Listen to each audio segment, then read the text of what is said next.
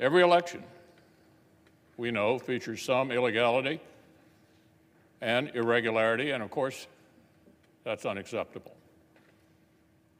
I support strong state-led voting reforms. Last year's bizarre pandemic procedures must not become the new norm.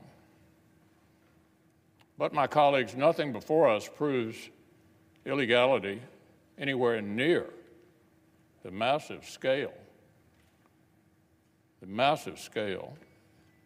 that would have tipped the entire election. If this election were overturned by mere allegations from the losing side, our democracy would enter a death spiral. We'd never see the whole nation accept an election again. Every 4 years would be a scramble for power at any cost.